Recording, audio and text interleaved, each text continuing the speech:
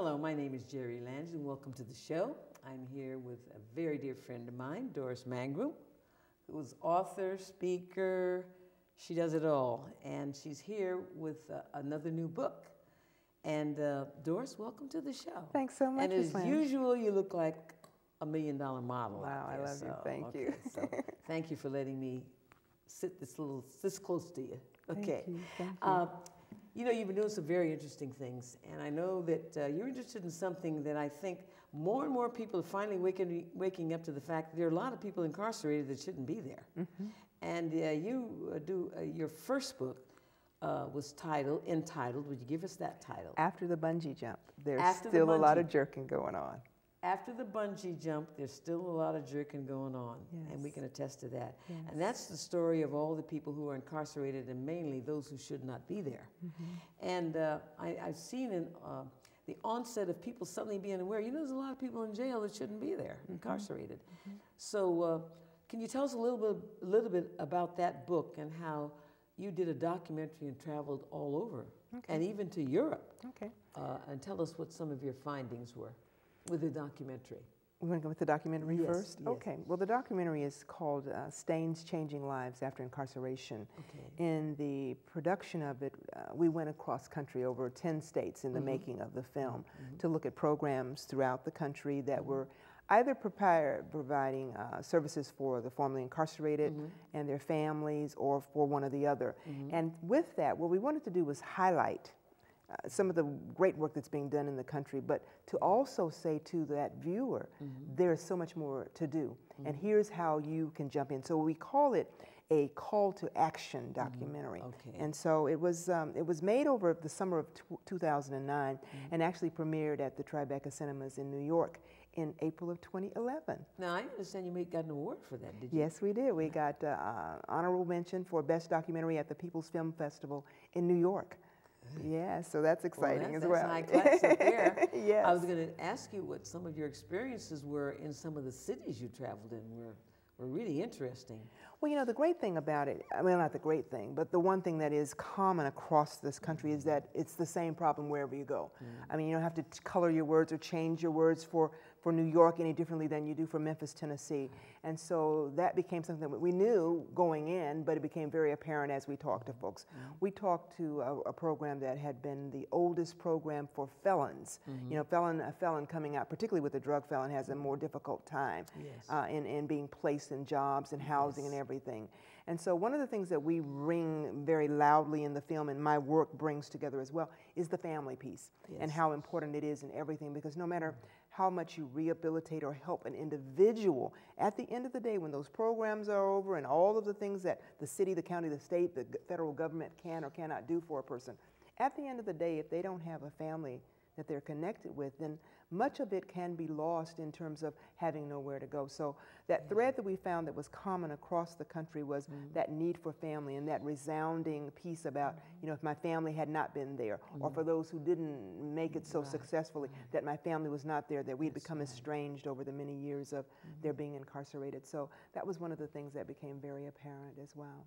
Well, I think the good way that you projected that was to make the woman the one who went to prison. Mm-hmm. And what happens to the family when the woman is taken out and incarcerated? Well, we tied it together with the book, which was the first book, which is the After the Bungee Jump book.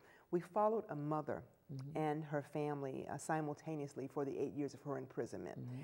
to take a look at not what only happened to the mother while she's incarcerated, mm-hmm. but also what's happening collaterally to that family mm-hmm. while that person who's gone is incarcerated. Mm-hmm. So what you find with that mother being gone as mm-hmm. opposed to the father, there mm-hmm. is a major collapse in the care of the children. Mm-hmm. So in the book, that daughter that was left behind, the teenager, the 17-year-old, put it upon herself mm-hmm. to say, I'm going to keep my family together. Yeah. So she gave up a lot of things. She gave up, you know, her cheerleading. She gave up her placement at some of the Ivy League schools that mm-hmm. had scholarships all over the country so that she could keep her family together. But at the end of the day, what we're hoping is that that reader would see all of the challenges that not mm-hmm. only the family has, mm-hmm. but the person who's coming back has, not only while they were gone, mm-hmm. but coming back and reintegrating back into the mm-hmm. community.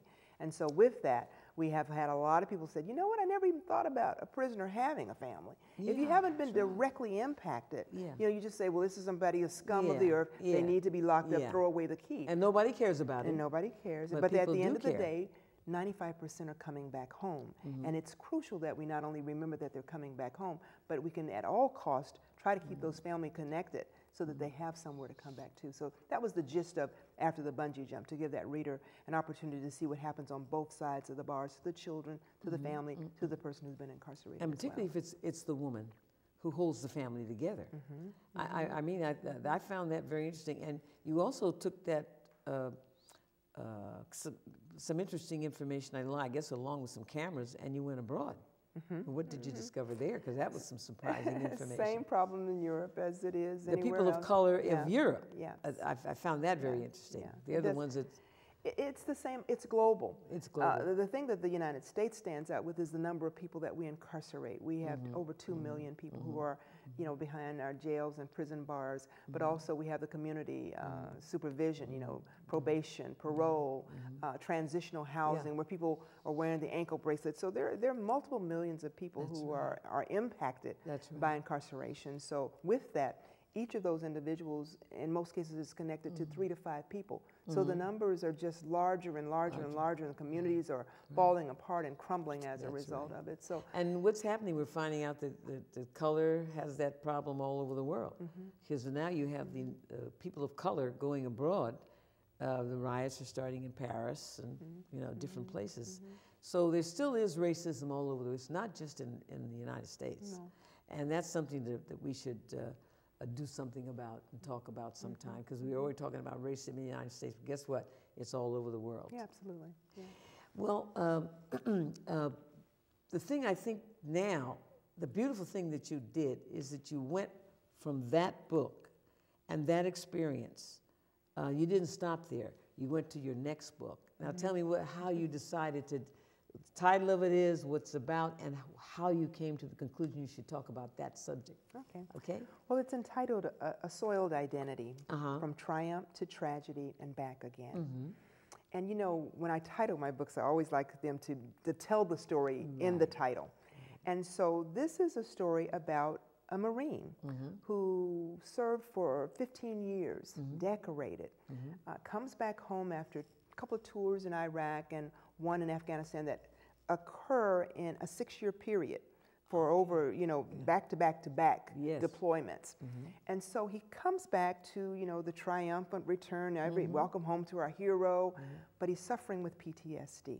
1 out of 5 of people who are returning, 20% of those who are coming back from Iraq and Afghanistan are dealing with PTSD. But because the military has this, you know, culture of strength and power and bravery, he doesn't want to accept that he really is dealing with a problem that's really large. So he tries to mask it. He doesn't have any anger problems. He doesn't have any issues that are external that you can tell. And he has no injuries to his body. He doesn't have any injuries. See, that's where we get fooled. Yeah, and so with that, he's able to mask. He masks by using prescription drugs. But in using the prescription drugs, you know, just like anything, when you're using it to mask something, you begin to need more and more and more of it until it turns into abuse. So how he handles this is he begins to sell illicit drugs because he doesn't want to go to the Naval Medical Corps and to get reveal the support all these shortcomings. So I'll get involved with selling drugs to feed my prescription drugs. So he becomes a drug dealer. He becomes a drug dealer. That sounds like Breaking Bad.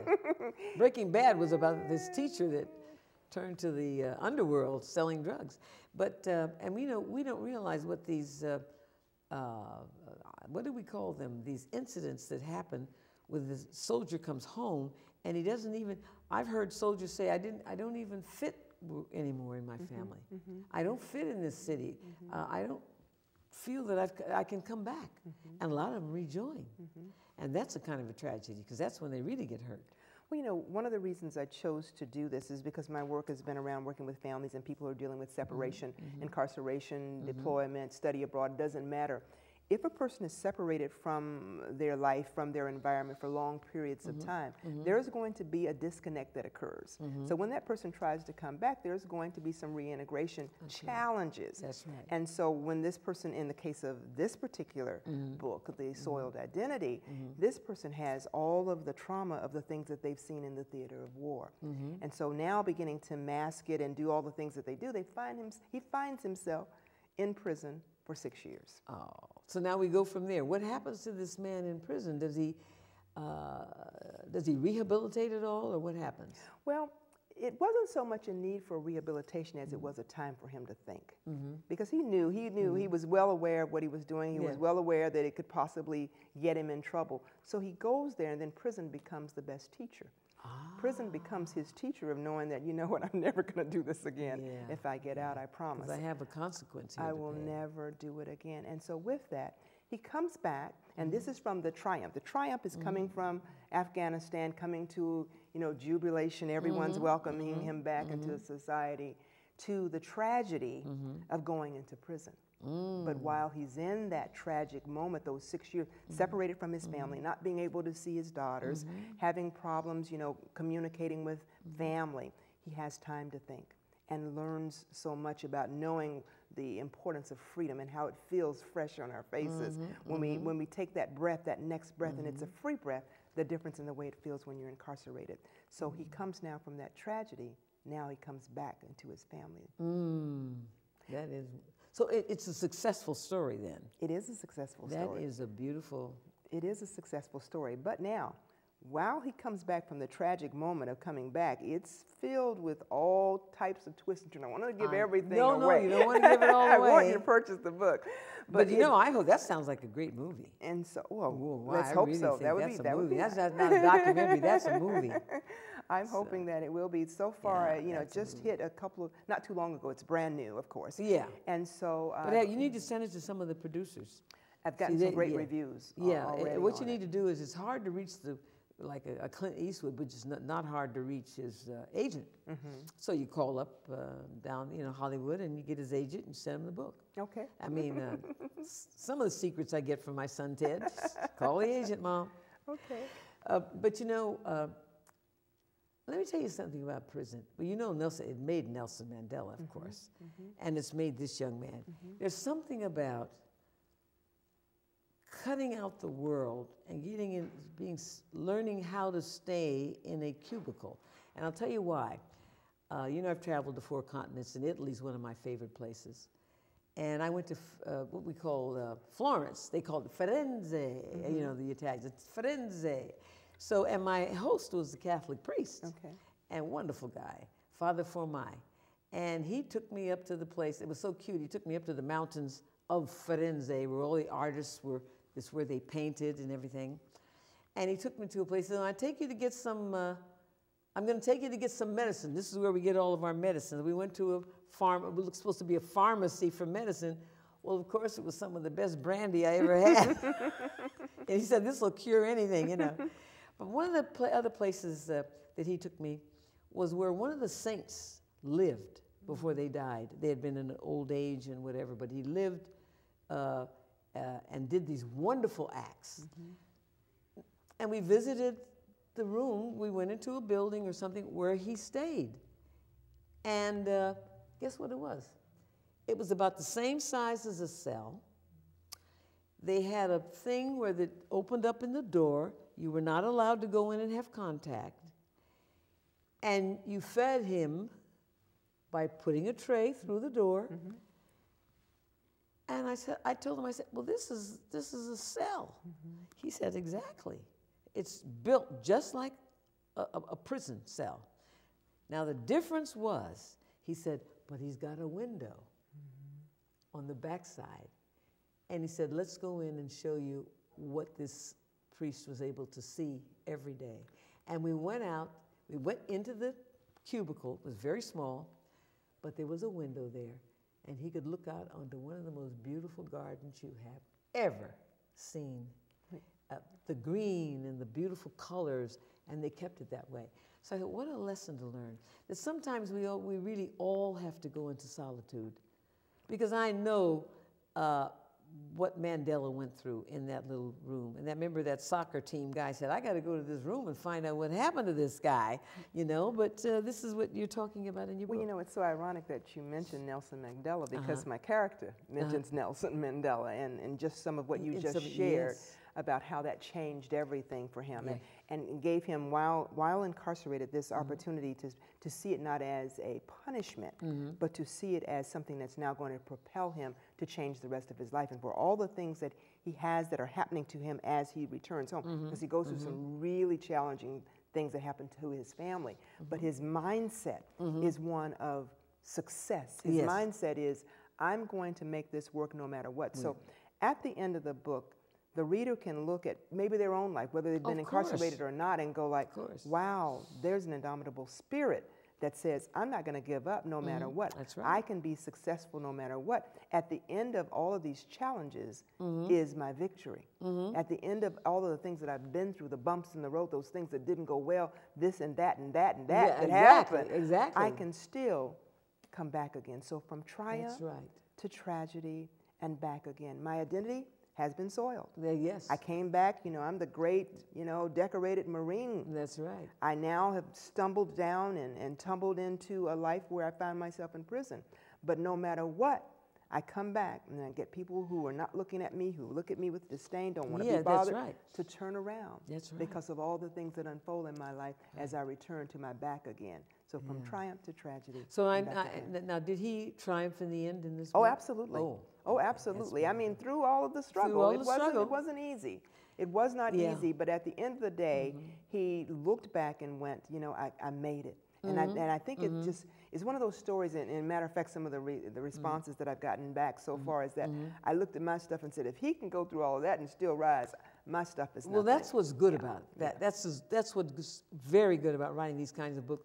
It's never too late. For instance, what we have never understood are the consequences of just being alive in this world. We get thrown off by, oh, I don't know what I'm going to do. Don't you realize the original prison is our bodies? We cannot leave these bodies. And we get pretty, well, I'm getting all these wrinkles, I'm getting old, and I don't like the way I look. Or when you're young, you just feel imprisoned. I want to go climb the mountaintop, and I'm not old enough to go, or I'm too young to do this. We are imprisoned in our body. It's our mind that sets us free. And so that's what Mandela had to use in that cubicle. He had to first free himself from his body and become who he really is, connected to the universe. And I think all of us need that lesson. Don't you think so? Oh, absolutely. Because it would keep you from being so upset when some little thing happens, or not recognizing that if you get sick, you can get well, or maybe you made yourself sick by what you thought, and so you're feeding off of your body all the time. Don't you know people that do that? Oh, absolutely. They're always angry. Yes. You can never make them happy, and so there's some people that you can't. That are always consequently. Somebody said, "Why are you always so happy?" And you say, "Well, gee, if I have to think about it, it's just it should be a state of being." And I've noticed that those people never get sick. Well, you know, you talk about the body prison. In the book, it talks about the man-made prison, the mind-made prison. Exactly. Multi-storied, you know, a lot of, you know, our inability to forgive. You know, we say, because I'm not going to forget. Well, what forgiveness does, it doesn't mean you forget. It means you give yourself a new path of looking at it a different way, remembering it in a different way. That's right. Because you're the only one that's being held back by your lack of being, your lack of forgiveness. So it touches on so many things in life. I like to say that while it's called, and we're looking at this one person's life, if you will, and following the twists and turns of the things that are happening with he and his family, it's a life story for anyone. You know, for anyone to look at their stuff, what they're going through, what they're experiencing. And what I did in terms of coming from the family book with the bungee jump now to the soiled identity is calling attention to the similarities between what goes on with a person coming back from war as a person coming back from incarceration. Absolutely. It's the tale of two transitions. One, the person comes back triumphantly, and another, the person comes back really not so well received, but in either they're both case, in trouble. Both are in trouble. For different reasons. Yeah, the family has to get used again to that person. They have to get used again to the person that's coming back in both cases. And in this particular case, because he's coming back with the PTSD, the nightmares, the insomnia, the you know, the survivor's guilt, he's in a world that's separate from the world that his family's in. So he still has to reconnect. And when he's coming back from that prison environment, he again has to reconnect with people who don't want to be bothered. That's right. So it's tricky in both transitions. And you know, I think a lot about the wives. They're kind of the unsung heroes here because they have a big burden. They have to receive this man back and have them make love to them. And we don't even know how his attitude has changed that. And then the impact on the children, because she doesn't want them to know the father has changed. There's so much going on. The metaphors, and like I'm saying, I'm doing something for a piece on an anthology, and what I'm saying is, you know, unless you can see in the face of the person walking to you, coming your way, if you can't see your face in that face, you're not connected to the universe. You're not really to the source, because the source is we're just a little bit of skin away from being that person. We all are dealing with different things. Absolutely. But like I said, there are people who are afraid to walk out of their house. You know why? Because they read the newspapers and they look at television and, my God, I don't know if I could be shot down, make run it over. across the street. Yeah, I mean, I'm scared to go out, and they're scared to go out based on what they think. And the other thing is, if they go out, they don't know who's going to assault them verbally or whatever else. But look what would help them if they recognize the true fact that you and I think both know. They're afraid to go out because of what's going to happen to them, having to deal with another person they don't know or do know, or the person that they know may say something hurtful. They're afraid of all this stuff that may not ever happen. But what about if they recognize the fact that to forgive, that's the hard thing. Suppose you knew that you could walk out of your house and no matter what happened to you, that the only thing that you're held accountable for is how you respond. It's just a click like that. If you just change that attitude, and that's why I say, they ask about aging. Oh, well, how come you stay young all the time and you're aging? Because I'm not thinking about that. I always am in charge of my life. If you can conceive that nobody out in the street is in charge of your life. The guy that's running you down with that automobile, he isn't in charge of your life either, because it's how you decide to recover. How you decide to and deal so with it. I'm saying that it all goes back, in the end, that you, as the man said in the poem, I am the master of my ship. I am the master of my fate. You know, it goes back to me, all of my companies are called Sadiana, which means to help each other. Exactly. And so recognizing that no matter where this person stayed in his life, they have as much reason as another to breathe on the planet. Right. And whether I see them as my equal or not, if I recognize them as human beings, it doesn't mean that I have to like them or approve of their actions.